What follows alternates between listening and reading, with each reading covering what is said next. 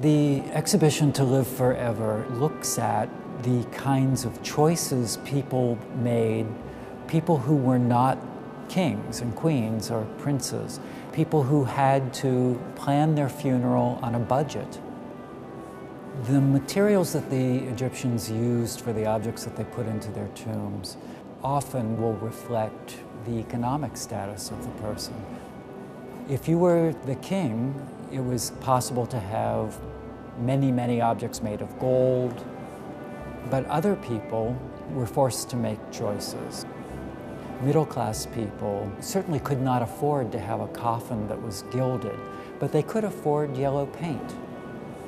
And so they would paint their coffins yellow in imitation of the gold coffins that were available to kings.